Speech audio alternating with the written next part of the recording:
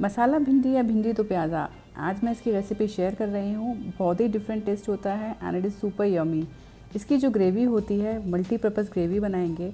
इसमें आप ना केवल भिंडी बट आलू या फिर कोई और वेजिटेबल आपकी पसंद की जो ग्रेवी वाली आप खाना पसंद करते हैं वो इसमें आप बना सकते हैं। तो चलिए इस अमेजिंग सी भिंडी की रेसिपी को बनाना स्टार्ट करते हैं।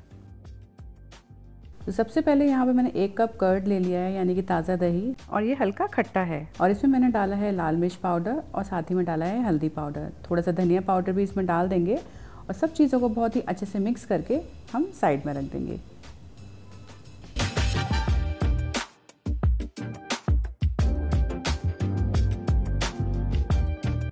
अब यहाँ पे मैंने कुछ खड़े मसालों का यूज़ किया है। सूखी लाल मिर्च, तेज पत्ता, बड़ी इलायची, काली मिर्च, 1 दालचीनी का टुकड़ा, कुछ जीरा, 2 लौंग और थोड़ी सी हींग। इन सब चीज़ों का आज हम यूज़ करेंगे। तो सबसे पहले एक पैन में 2 चम्मच घी ले लें, उसमें डालें 1 चुटकी भर हींग और बाकी के हमारे सारे खड़े मसाले। 1 मिनट इसको स्लो फ्लेम पर रोस्ट करें, मसालों को हमें जलने नहीं देना है। उसके बाद हम इसमें डाल रहे हैं प्याज। ये मैंने रफली चॉप किया है, उसको भी मैं इसमें डाल दूँगी और इस प्याज को हम चलाते हुए अच्छा गोल्डन ब्राउन होने तक रोस्ट कर लेंगे।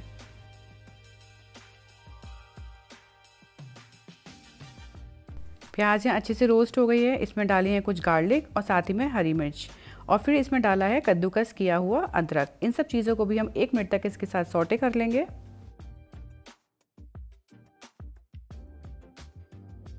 अब हमने जो दही और मसालों का मिक्सचर बनाया था वो भी हम इसमें डाल देंगे।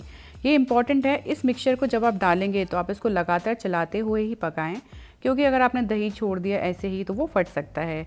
तो इसलिए इसको लगातार चलाते हुए पकाएं जब तक कि दही में से आपका ऑयल अच्छे से रिलीज़ ना हो जाए।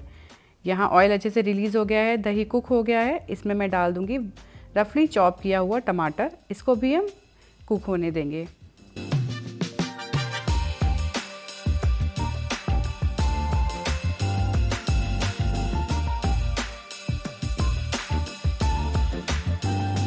टमाटर भी जब अच्छे से कुक हो जाएगा उसमें मैं डाल रही हूँ 1 कप पानी और इसमें अच्छे से बॉईल आने देंगे। थोड़ी देर तक हम इसको बॉईल कर लेंगे। पानी हमें इस ग्रेवी को पीसने में हेल्प करेगा। इस पानी की हेल्प से हमको स्मूथ ग्रेवी मिलेगी। नमक डाल देंगे अपने टेस्ट के अकॉर्डिंग। तो यहाँ हमारा मिक्सचर बनके तैयार है। फ्लेम को ऑफ कर देंगे और पीसने से पहले इसमें से हम खड़े मसाले अलग कर देंगे। तेज पत्ता, इलायची और दालचीनी, इन सब चीज़ों को आप हटा दें।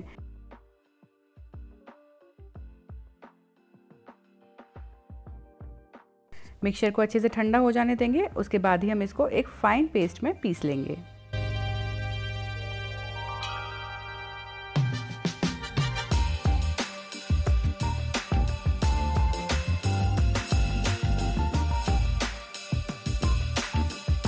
यहाँ हमारी सिल्की स्मूथ मखमली ग्रेवी बनके तैयार है। इसमें आप पनीर, आलू या मटर पनीर, कई सारी सब्जियां आप इसमें बना के तैयार कर सकते हैं। यहाँ मैंने भिंडी ले लिया है। भिंडियों को बहुत अच्छे से वॉश कर लें, इसका टिप और टो कट कर दें और भिंडी को 1 इंच या 1.5 इंच के हिसाब से आप इसके पीसेस कर लें। और पीसेस करने के बाद हम इसको बीच में से एक बार स्लिट भी कर देंगे, जिससे हम जब इसको कुक करेंगे मसालों का जो फ्लेवर है वो अंदर तक भिंडी में अच्छे से एब्जॉर्ब हो जाए।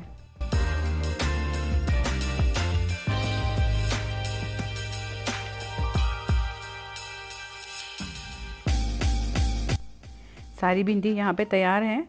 अब हम एक पैन लेंगे और पैन में डाल देंगे 1 चम्मच घी। इस घी को गर्म हो जाने देंगे। गर्म होने के बाद हम इसमें डाल रहे हैं थोड़ा सा अजवाइन। अजवाइन अच्छे फ्लेवर के साथ साथ आपको डाइजेशन में भी बहुत हेल्प करता है।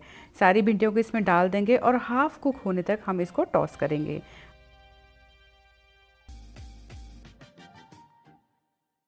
भिंडी यहाँ पे हमारी ऑलमोस्ट 70% तक कुक हो गई है।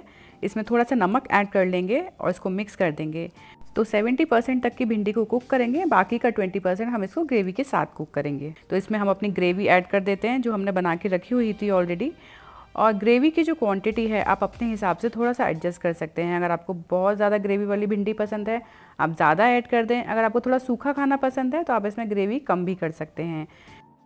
क्योंकि भिंडी दो प्याज़ा बना रहे हैं तो इसमें डाल देंगे अनियन के कुछ पेटल्स और साथ ही में डाल देंगे डाइस किया हुआ टमाटर। अनियन और टमाटर को हमें इसमें बहुत ज़्यादा नहीं पकाना है, बस 1 मिनट तक सौटे करें। भिंडी हमारी ऑलरेडी 90% कुक है। The beauty of this vegetable is आपको सारी सब्जियां हल्की सी क्रंची मिलेगी, कुछ भी ओवर कुक नहीं करना है। अगर आप तीखा पसंद करते हैं तो यहाँ हरी मिर्च डाल सकते हैं और साथ ही में हरा धनिया डाल के इसको गार्निश कर लें। भिंडी हमारी बनके एकदम तैयार है। इसको गर्मा गर्म सर्व करें, पराठे के साथ, चपाती के साथ, रोटी, नान, किसी के भी साथ। ये बहुत डिलीशियस बनती है। आप भी इस रेसिपी को एक बार ज़रूर ट्राई करें। वीडियो पसंद आए तो उसको लाइक ज़रूर करें और सभी के साथ शेयर भी करें। I will see you in the next video with another yummy delicious recipe. Do not forget to subscribe the channel और आप हमको इंस्टाग्राम और फेसबुक पर भी फॉलो कर सकते हैं। Till then stay connected to cook easy with Shruti. Bye bye, take care and enjoy.